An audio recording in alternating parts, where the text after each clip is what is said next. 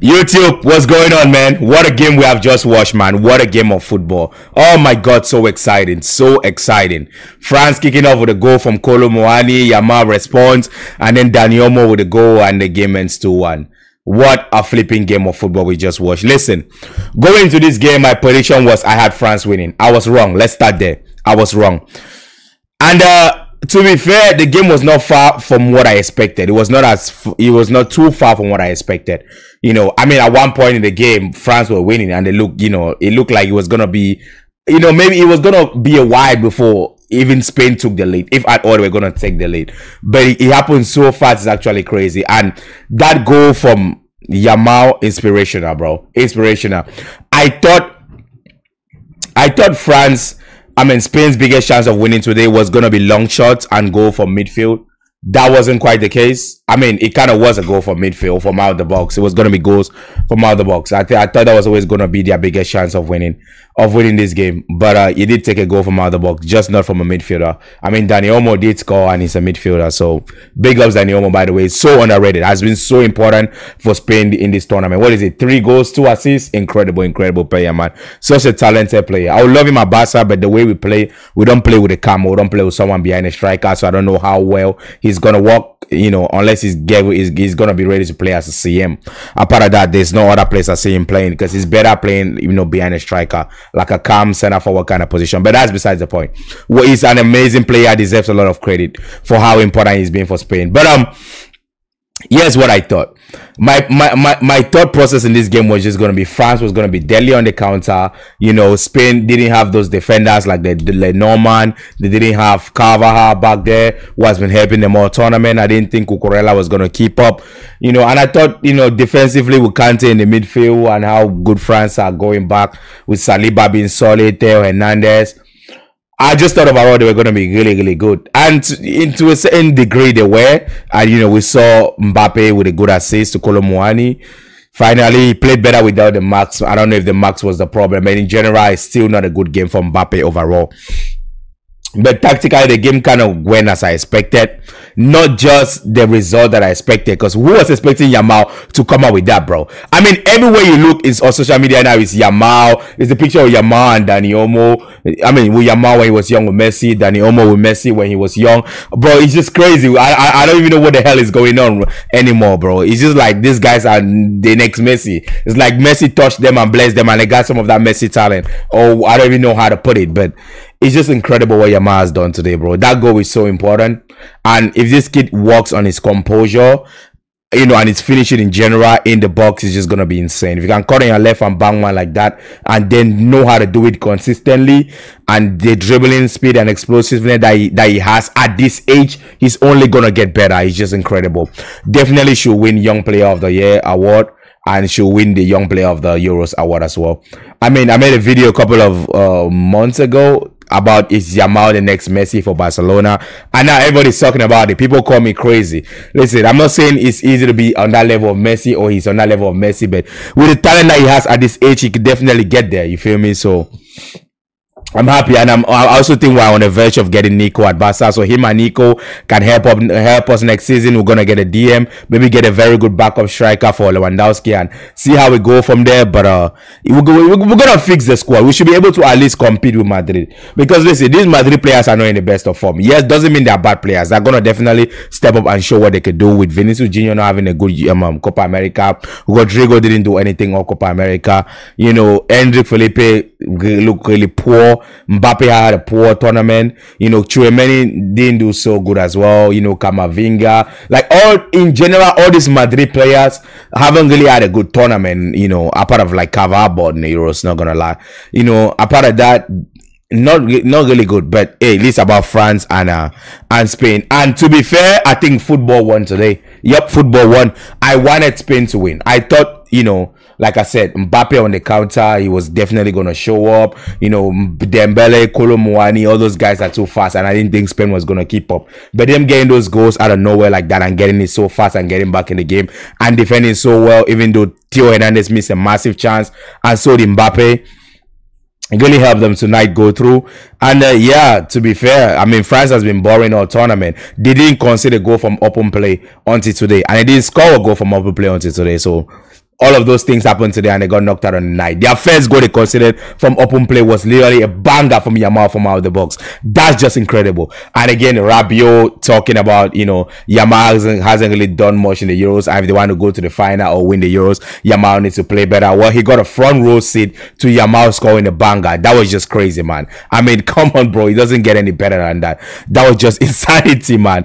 And then after the game, Yamal telling, you know, France or Rabiot and those guys to talk now. Like, it's just like, what the hell, bro? This kid normally doesn't even talk at all. He's always quiet, and now he's telling France to talk now. It's just insane, bro. Basically humbling all of France. Is actually crazy, man. It's crazy. The kid step up big time today, and he's been the best young player in this tournament. Maybe even the best player in this tournament. Just crazy from Yamal. And yeah, you know, Spain plays very good football. You know, they deserve to be here. They deserve to win this tournament with the football that they played and how impressive they've been in general throughout this tournament.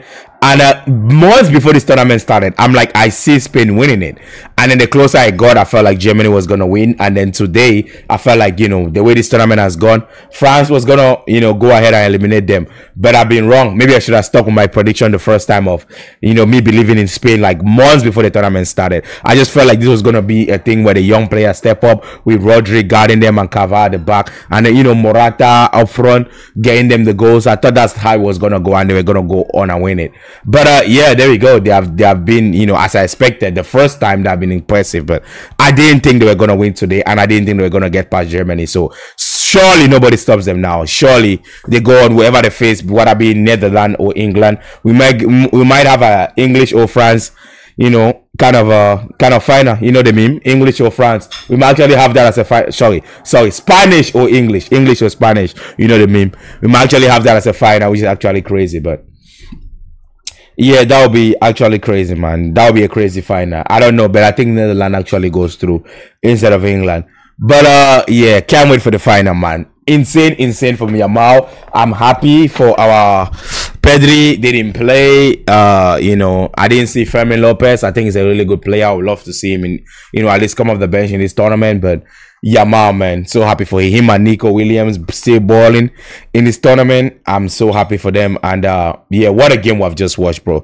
What a flipping game of football, man. Oh my god, bro. Football is insane, fans, with some of these young guys that are coming up, honestly, because here's the thing, like, I really thought boring football was gonna win this. We saw it with Portugal, we saw it with Italy in the last couple of, you know, the last Euros winners. That's how this tournament normally are. I'm not saying, well, we saw that Spain just dominate and win it, you know, the old Spain. Same with the World Cup. But boring football most of the time and just defensive and locking up shop is normally what wins you this tournament. I'm glad that's not the case. You know, it's still not confirmed. England can sneak their way and win this thing. We all know how it goes down. And we're going to have the Ballon d'Or conversation of Bellingham. People are, right now, everyone is saying Rodri, which is actually crazy. But that's a conversation for another day. Right now, I'm just, you know, I was wrong. I wanted Spain to win. I'm glad they did. But I was wrong on my prediction on how the game was going to go. Or on the final score and who was going to go through. But I'm happy Spain went through. And yeah, such an entertaining game of football we just watched, man. I still think the Germany game was better. Some people will say game of the tournament because of that absolute wordy as well. But, you know, after that, I don't think, you know, there was... I thought we were going to see like 5 goals in this game. But after that, there were no goals. But there were chances. So, potentially game of the tournament, to be fair. But, yeah, man. What a game of football we just watched. Good luck to Spain in the final. I want them to win. I think they are going to win regardless of who they face. France went home. Mbappe was really disappointing in this tournament. And Mbappe really had a chance to go on and win the Ballon d'Or in this tournament. Let me explain.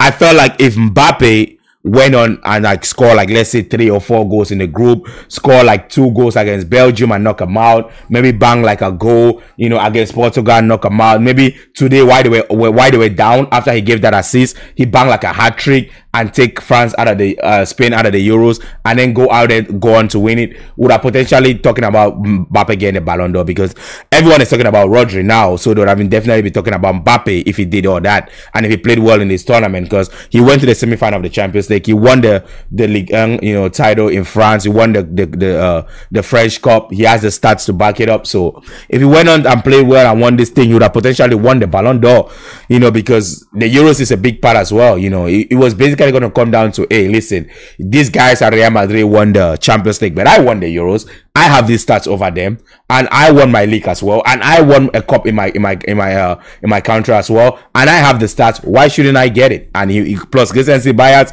he was definitely going to get it. So I think Mbappe has been disappointing, and he's missed out on the Ballon d'Or massively by having a very bad tournament. He said it himself. He said he hasn't had a good Euros, and the Euros was a disappointing one for him, and it's 100% right. But we'll be interested to see him at Madrid. I know he's gonna show up and show out.